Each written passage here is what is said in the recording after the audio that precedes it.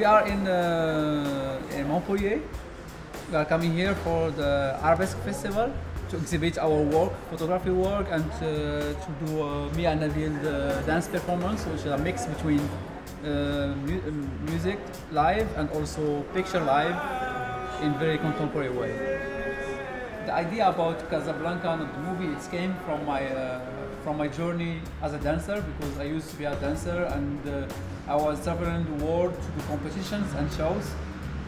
And in 2013 I got injured in my knee and I had to stop dancing, and I just used the camera which I was using for taking pictures for my travel.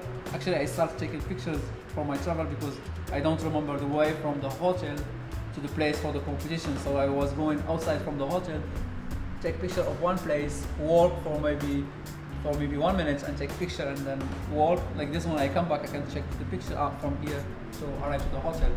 And after 1 year I decided to check the picture and maybe do something about this picture.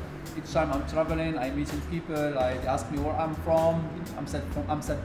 I'm from Casablanca, and directly he said, Casablanca, the movie is a great movie. And I have to explain that Casablanca is not like the movie.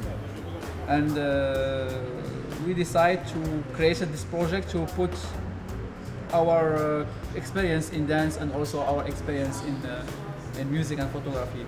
One of the pictures which I like about my project Casablanca of the movie is the one with the piano and the machine. And this picture for me, it's represents the art and the work in Casablanca and how art is developing in Casablanca, because in the picture we see the piano which represents art and culture, and this big machine which will represent the work in Casablanca.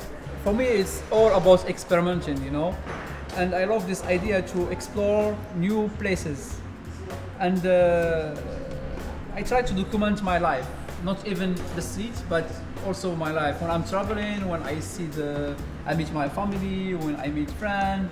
For example, when you are here, I was taking a picture of you. Maybe you will be part of my next project. Who knows? So I keep shooting without having any plan.